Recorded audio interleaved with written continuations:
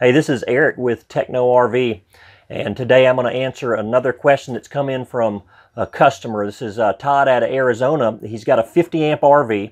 He uses the Surge Guard 34950, and he wants to know if the 34950 Surge Guard will work if he's on a 30 amp pedestal. And the short answer to that is yes, it will work.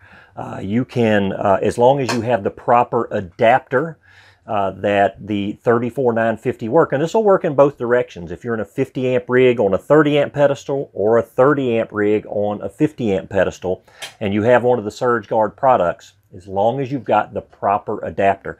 So let's take a look at each of those scenarios separately. If you're in a 50 amp rig on a 30 amp pedestal, you're going to need a 30 amp to 50 amp adapter. That means a 30 amp male end to a 50 amp female end. And then on the female end, of course, you'll attach your Surge Guard to that. And the Surge Guard will protect your RV just the same. If you're in a 30 amp RV on a 50 amp pedestal, and you're using the Surge Guard 34930, then you can do that. In this case, you'll need an adapter that's got a 50 amp male end to a 30 amp female end. And then just connect your Surge Guard to it, and again, it'll work just the same. On an adapter that's a 50 amp male to 30 amp female, if you ever break one of those open, actually the part that's on the 50 amp male side, one of those hot pins is actually just a dummy plug, because a 50 amp RV has two hot lines and a 30 amp RV only has one hot line. So on an adapter, they just kind of cut that one hot line out, and again, it'll work just the same.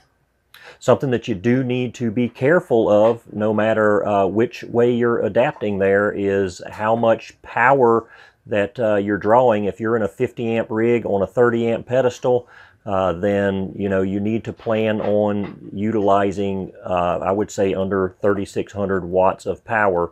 That means one air conditioner unit.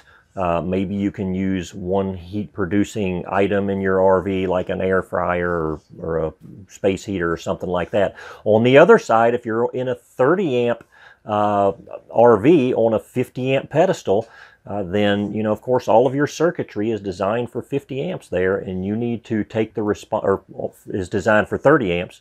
So you need to take the responsibility there to make sure that you're not overloading your system there. Breakers are of course in place that should help with that. But if you're willingly in a 30 amp rig on a 50 amp pedestal, I would be a little more proactive than just counting on my breakers and just making sure that I don't pull more power in than is designed for my RV. So there you have it. If you're interested in the portable Surge Guard products, then you can find them over at TechnoRV.com.